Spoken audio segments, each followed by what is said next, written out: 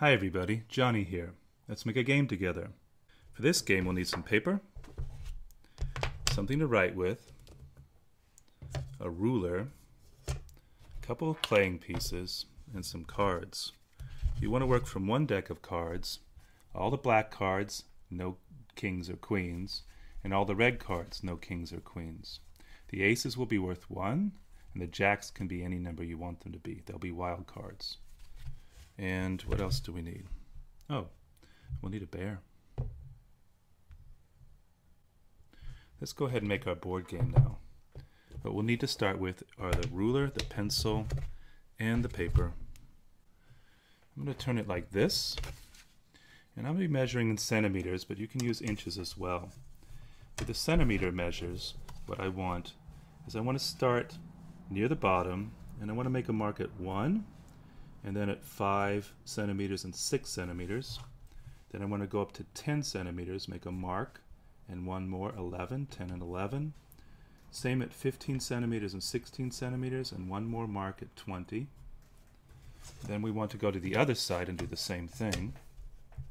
Starting down low, 1 centimeter, and then 5 and 6, and then 10 centimeters and 11 centimeters, 15 and 16 centimeters, and then 20. Now we'll turn it, and we're just going to make lines to go across. So I'll start here at the bottom and work my way up. These don't have to be perfect. They are guidelines for the game that we'll follow. So there's one line, another line here, pushing this up, another line, going on up. Here's another, and then another, and then another. 2 more. This one, and then the last. These will help us make our board game. Put the ruler away now. We don't need it anymore. We won't need the pencil either. Now what I want to do is add some fractions on these lines. I'm going to start down here and about right here. I'm going to write the fraction 1/4, and next to it 1/3, and then about right here 1/2, then 2/3, 3/4, and then just 1 whole. You could put 1/1 if you want to. Now in the next tier, above this one, let's go ahead and put 4/8.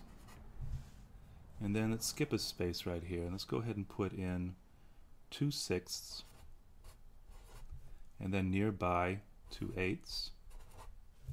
And then about right here, let's go ahead and put 5/5, 3/4, and then 4/6.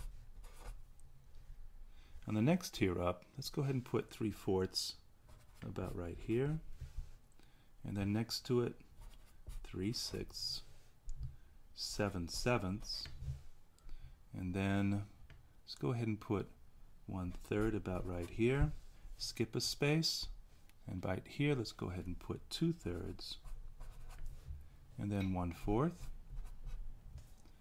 and then up here, let's see, we want to skip a space here. Let's go ahead and put 4/6 right here, and then 2/8, 6/8, 9/9, 5/10, and let's see, last one will be 2/6. Now what I want to do is draw a ladder. So at this point right here, I want to make 2 lines on either side of the 1/3. They should look something like this. And let's put a couple rungs here. And let's go up here, 5/5, the same thing. Let's put a line on either side. Make a good ladder. A few rungs along the way. That looks good. And then here with the 3/4, same thing. A line on either side, like this. And then a few rungs. And the last one is the 2/6. a line on either side, and then a few rungs. Okay, that's a great start.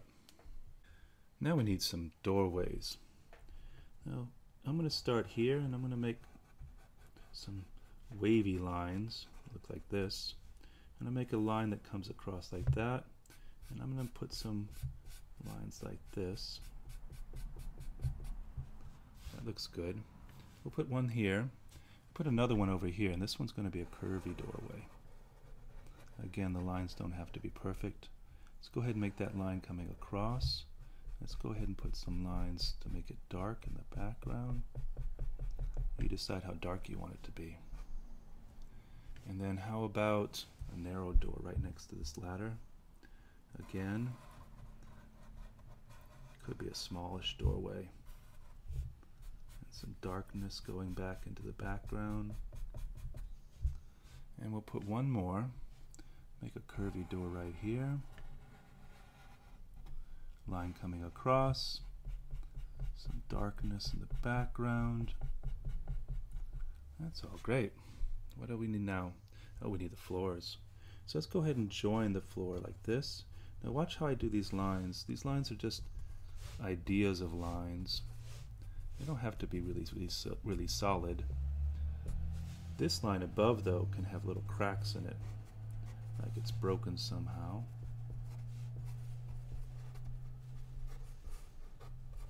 And you can make that go all the way along. A little bit of a line right here. Show the floor again. Join it with the door right here. We can go ahead and make the broken line again. All along. And just join the door right here. And then just the idea of a line right here.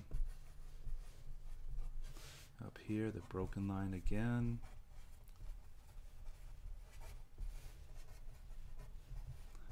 You can make it as much broken as you want it to be. A little bit of a line here. Join the door. And a little bit of a line up here too. Okay, something missing. Oh, I know what it is. We need this. Make a curve over here. Maybe a couple circles. Something like that. Maybe something like this. Oh, good. How about one over here too? Let's make its friend right here.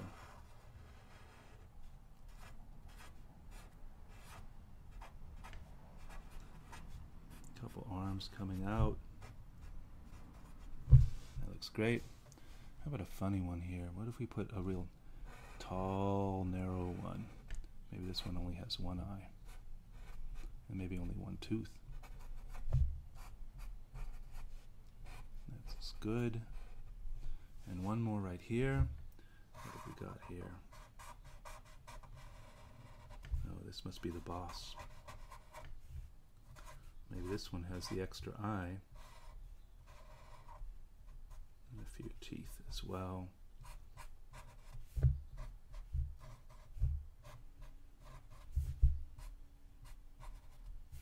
Looks good. Oh, we need one more thing. The very top up here, let's go ahead and put a castle. Some turrets, some walls, and maybe a gate. Maybe a tower in the top as well. This is the escape place. This will be safe. Now let's give this game a name. And we'll call this Fraction Raider.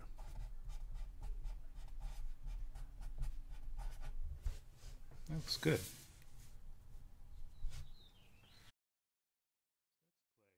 I'm going to move the game board a little bit over here. So let's go ahead and play the game. We'll take these two pieces. It'll be blue and red playing. They'll start at this opening door. Could have more players if we want. I'm going to set out the cards face down over here. This will be red. These black cards will be for blue.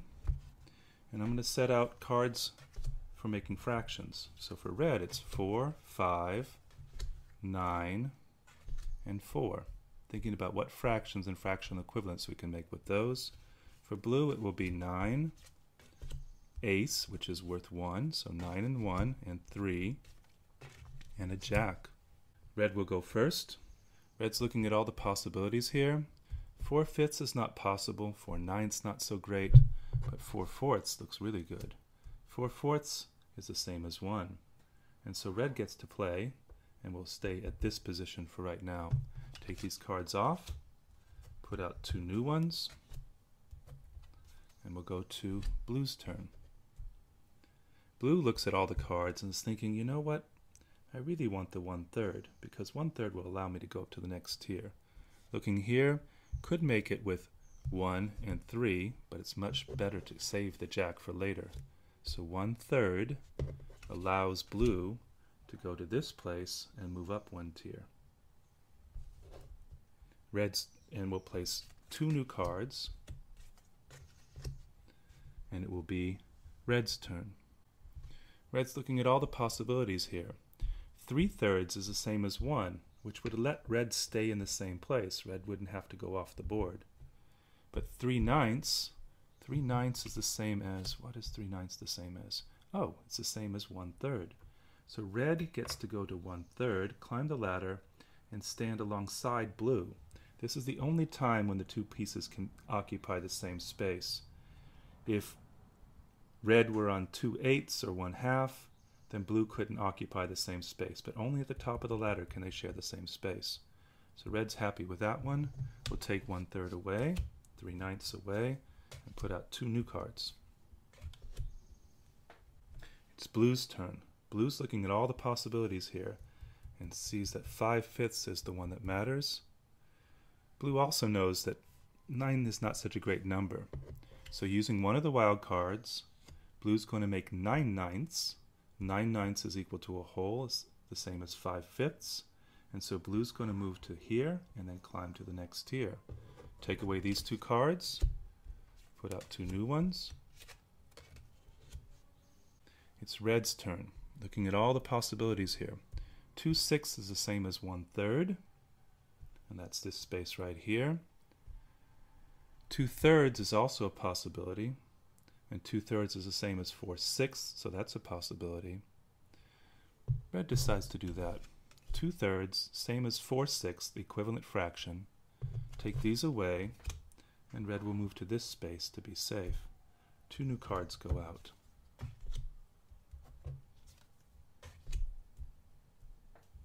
It's blue's turn. Blue is trying to find a way to make 3/4. 2/5 won't do that. What's another way to make 3/4? Oh, blue is so lucky here. Think about this 8. What if this jack was a 6? 6/8.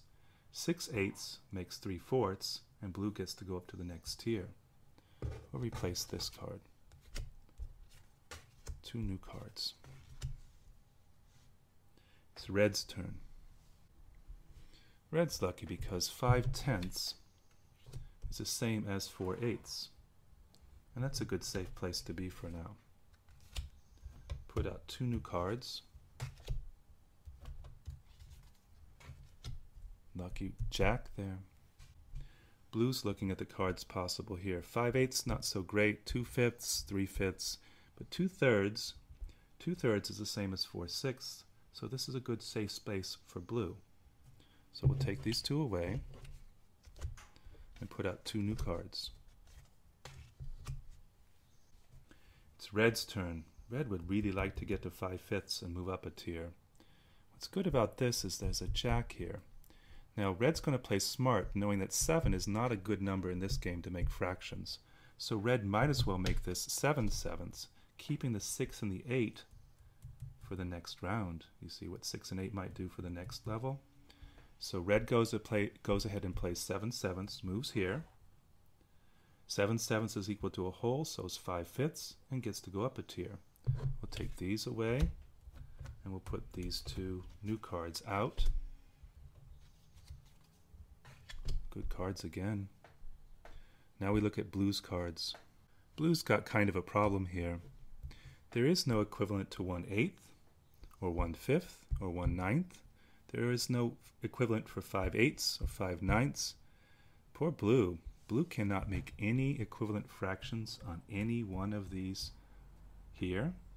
So blue is going to be chased by the monster through the door because blue can't make any of these fractions and has to go down to the next tier low. And all of these cards, because none of them can be used, all of them will be discarded and 4 new ones will be put out. And these look like better cards. The game will continue until one player makes it all the way up these ladders to the safety of the castle.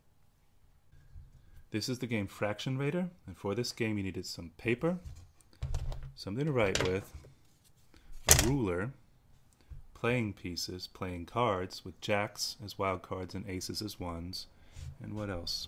Oh, you need a bear. Enjoy this game.